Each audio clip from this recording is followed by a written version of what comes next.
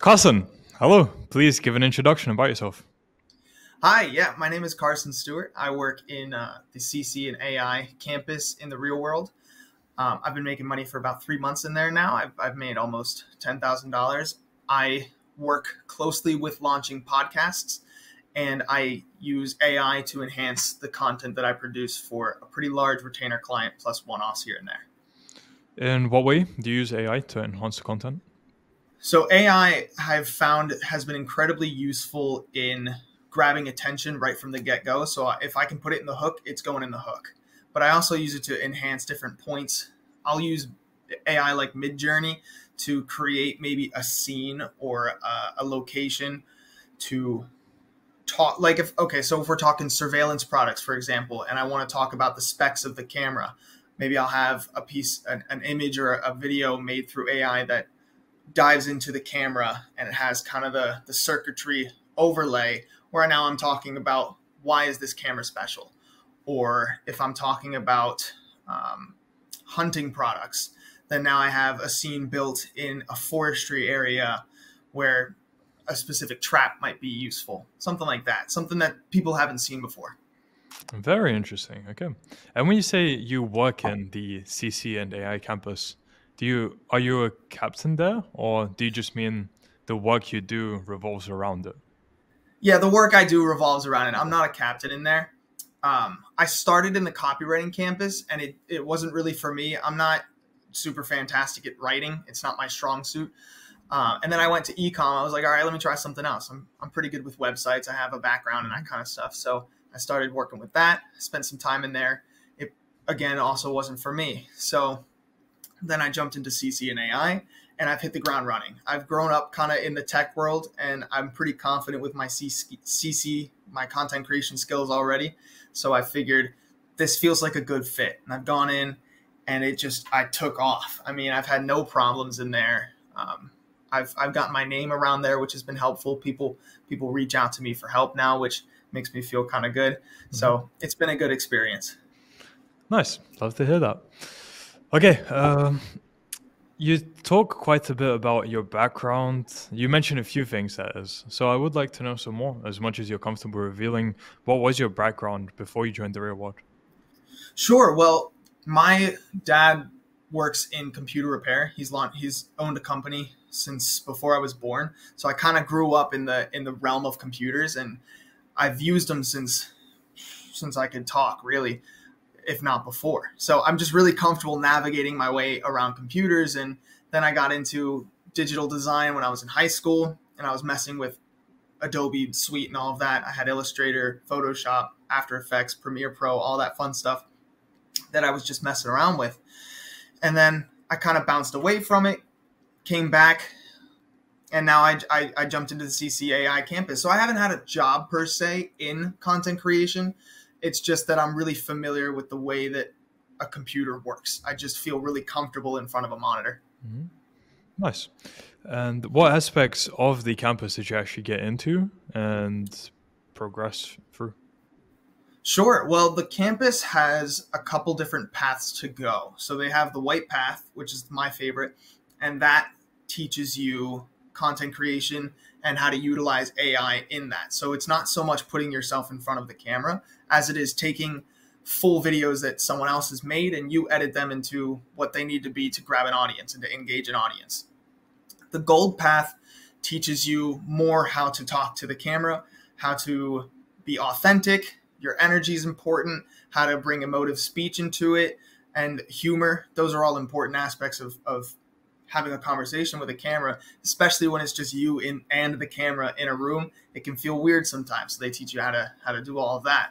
Mm-hmm. Then they have the PCB, which is the Performance Creator Bootcamp, and that's an in-progress project right now, but that teaches you to take those skills and to reach out to clients or prospects and get to work with them. Mm-hmm. But it's more than just the courses that I found to be really useful. I think that the Content Creation Campus has the most productively active main chat, if that makes sense. So we have the content creator chat in there where everybody in the campus, thousands of people in the campus, are just bouncing ideas off of each other, and everybody's helping each other kind of tackle new problems. We have a different area to submit your content creation for feedback from really fantastic content creators.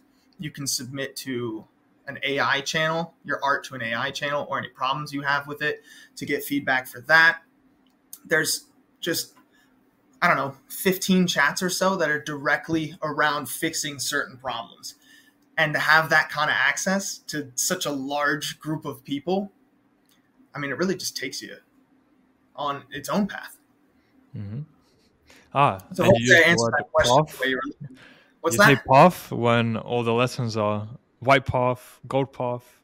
Yeah, I exactly. don't know if that was Yeah. intentional. Pretty good. Okay.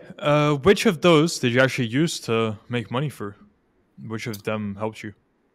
Actually, both of them. So I started with the white path specifically, and that was useful for me. So one of the projects I do with a retainer of mine is I create internal trainings for they're in the corporate world, and they've brought me in as a I guess you could say contractor, where I provide them with internal training videos. So they'll record in front of their camera, and then they need someone to do the post production, and I'm that guy.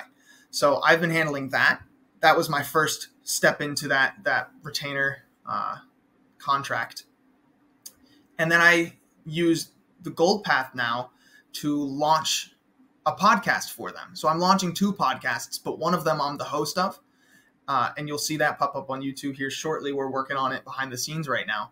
But that's been super helpful for me to work with the camera to create an engaging environment for an audience. Mm-hmm. So both. Interesting. How did you land that client? I called them. I have a friend who knows the HR person, and they didn't get me like in or anything like that. They just gave me the phone number, so I didn't have to look it up online. But then I called them and I told them this is what I want to do. And they said, no. And I said, please, kind of. And so I kind of sent them the kind of things that I can help them with.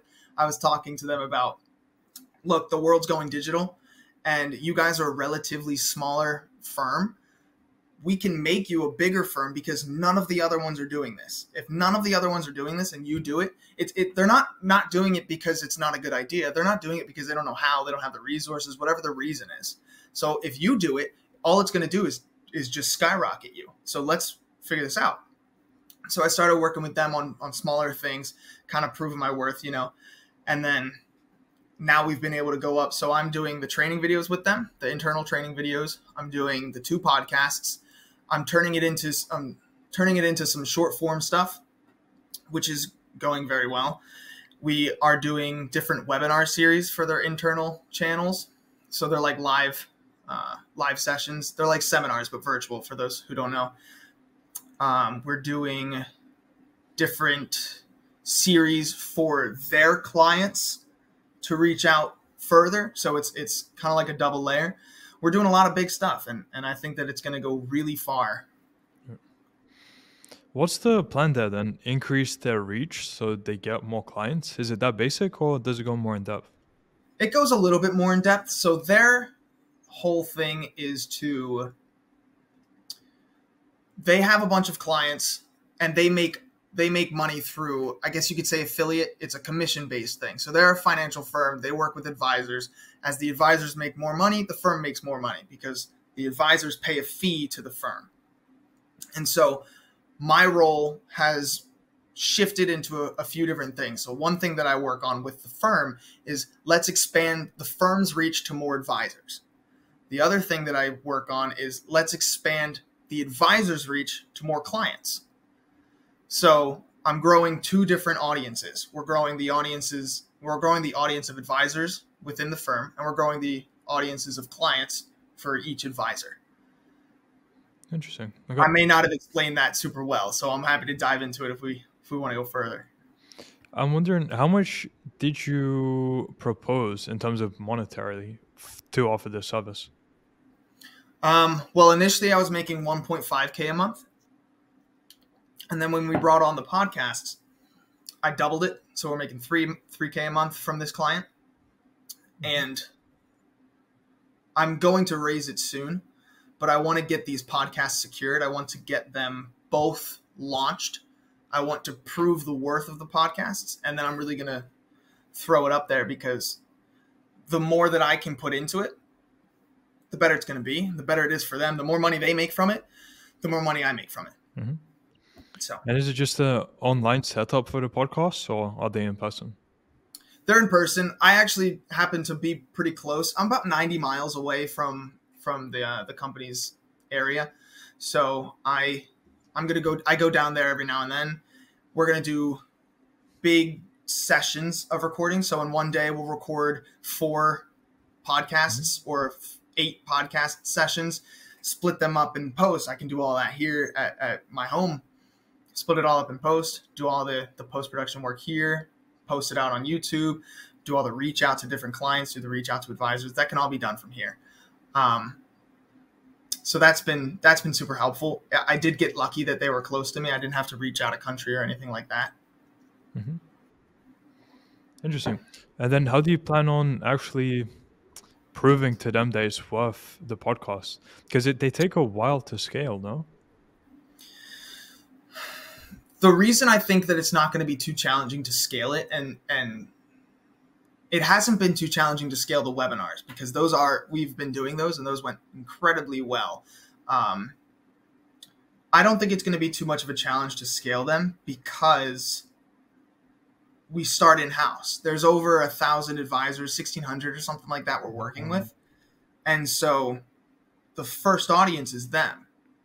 And we have webinars. One of the first webinars that we did, we got 400 attendees on right out of the gate. So, and those are all in-house. Mm-hmm. And all these advisors, these 1,600, these are in-house. So we're gonna push it to them first, but it's also going to be posted publicly. Mm-hmm. The goal is to reach all of the advisors within our grasp, the ones that are affiliated with the company. Sorry, I'm trying to keep the names a little bit quiet. Yeah. So we're working with all the advisors within the company, and then also all of the advisors that are just advisors. If you're a financial advisor, you're the target market. So we're trying to spread it out through the whole country. Interesting. So yeah, I guess you're not starting from scratch. That's why it has potential to actually scale. Absolutely. Yeah. And to prove the worth of it, I feel like it's going to be a little bit easier, because I'm just going to prove the worth by doing it. It's just going to happen, and that's going to prove it to them.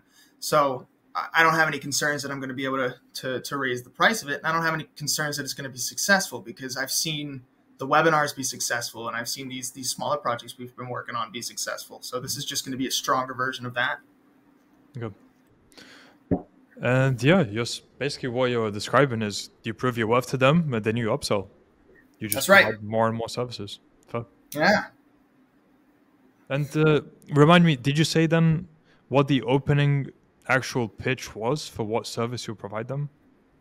Yeah, so the opening pitch was, well, I sent them some ideas. I sent them kind of here's small videos of what I can do. So they had some not so fantastic training videos before. They were just they reminded me of the trainings you would watch when you go in to get your driver's license. You know what I mean? Like the not so fantastically looking, talking to a camera. It wasn't great. So I sent them templates, essentially. Here's what the screen could look like. Here's different overlay options. Let's add some music. Let's add some different angles. And then I guess, played the actor role and spoke about one of the topics. It was on annuities in this case. Spoke about the topics that they were training on. And I said, hey, let's do this. Let's make a whole new platform. I'm not going to name it, but they use a learning management system. Let's redesign the platform. Let's throw in an on-demand library full of this training content. Let me do it for $1.5 thousand a month. Let's start there. And it started going incredibly well. And then so I doubled it to $3,000 a month, because now I'm running the on-demand library, but we also got the podcasts and the webinars and that kind of stuff. Good. Very nice. Now, what would you say was the biggest challenge you faced when you were implementing the lessons from the content creation and AI campus to get to where you are now? That's a good question. I would say the biggest challenge I ran into was this is going to sound weird, but was just doing it, you know? Yeah. Like was just actually doing it. Because it felt in the beginning when you're outreaching to 10, 20, 50, 100, 200 clients, prospects, and you're not getting anywhere, it's really tough to just keep hearing all of the no's and do it anyway. And I think, and I'm going to relate this to content creation and AI.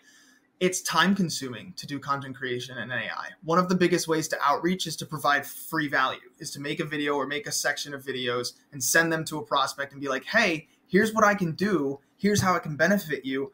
Let's have a conversation. And when you make 100 free value videos, you're spending hours just doing it.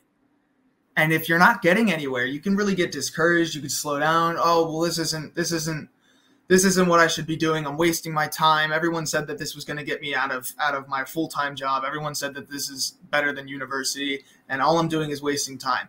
I disagree, because every no is A, it teaches you how to do something a little bit better, a little bit differently. But B, every no is one closer to a yes. The yeses are out there. There's billions of people on the internet, and you need what, 2 or 3 of them to pay you a monthly retainer, which will equate to a full-time income. Just 2 to 3. It's not that bad. Mm-hmm. But it's hard when you get told no all the time. So that was the toughest thing for me initially, was just to keep doing it and doing it and doing it and doing it until something productive happened. And it did. Okay, I like that. And I'm sure it's a common thing for many people, what you just described. Okay, then how different would you say your average day is now compared to before you joined the Real World? Well, right now, I also work full-time, so it's pretty busy. I've been in martial arts for 2 decades, so that's important to me. Fitness is incredibly important. So that still happens every day. I still work my full-time job every day.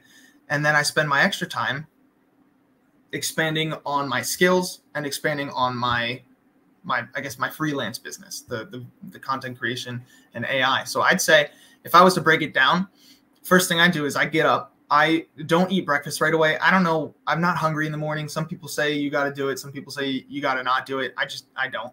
I get up. First thing I do is I sit down at my computer, and honestly, I go into the content creation chat in the real world, and I just look for a bunch of questions that people have. I try to answer them to the best of my ability, because I find that, yes, it helps them. It also helps me, because I get to think a little bit differently and a little deeper into what an issue might be. So I jump into that. And then after about, 30 minutes or so, I start working on my piece of work, whatever it is at that moment. So right now I'm working on another outreach video that I'm going to send to a new prospect, a psychologist who has a podcast online, and I want to start working with them. So I'm working on that, put a lot of effort into that. And then I'll work my full-time job. And then I'm a program coordinator. So that's my full-time. And then I get off from work and I sit down and I make sure I get all this production work done for the stuff I'm working on with this retainer. That's the biggest thing on my plate right now, aside from the full-time job. And then I'll go to my martial arts studio. I do kickboxing most recently. And then I come home, spend some time with my girlfriend. Relationships are important too. Everybody watching, don't forget that. That's kind of my day-to-day. Okay. In total then, considering everything you've been doing, and actually let me add that what you're doing is on the side of your actual job, that's quite a bit of dedication there. So actually, I was going to ask a different question, but I want to ask this first. Sure. What would you say to people who call that excessive considering how much you're working? If you want to be the 1%, you have to do what the 1% does. And only 1% of the people work excessively. So I would say, yeah, it is excessive and it's tiring. But what everyone else is doing is getting the same results as everyone else, if that makes sense. So the average person works the average amount, whatever, 8 hours a day, 5 days a week. and they get all of the average results that everyone average gets. Catching on? Like the average, that's the way it is. So that's not to you, of course. That's to our audience. If you if you're working the average, you're going to get average results. If you work above average, you'll get above average results.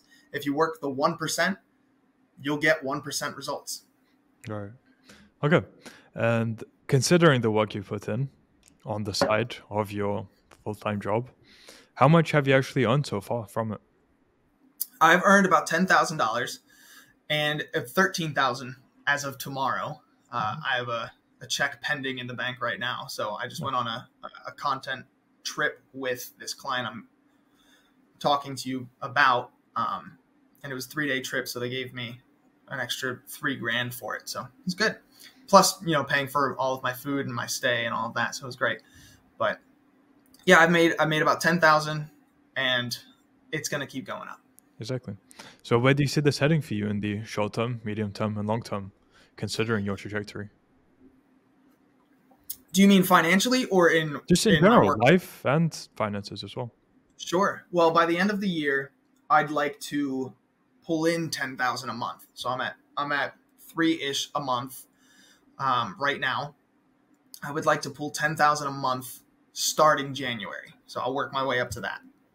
And I'd like to scale that further, of course, but that's my short term in the financial realm. My medium term, I would like to not so much work from my home, and I'd like to take it on the road. I'd like to travel more. I'd like to do more that's not just within this area. So right now I'm working off of a big old computer. I want to get, I'm working on getting my MacBook Pro and just taking it around and working with more clients, working with more setting. I want to see more than just another house across the street. You know what I mean? So that's my medium term. And my long term is I'm trying to get my parents into retirement. I mean, they're both entrepreneurs. They've worked their entire lives. They've sacrificed more than I think I could ever understand right now. I think it's time that I give back the best that I can. So that's one of my biggest goals, is making sure that I can get far enough, fast enough to get them out of their responsibilities, financially speaking. And does your family know what you're doing and that you're in the real world? They do. Yeah. They are incredibly supportive of the work that I do. They know about this call as well. I told them last night, hey, guess who I'm talking to tomorrow.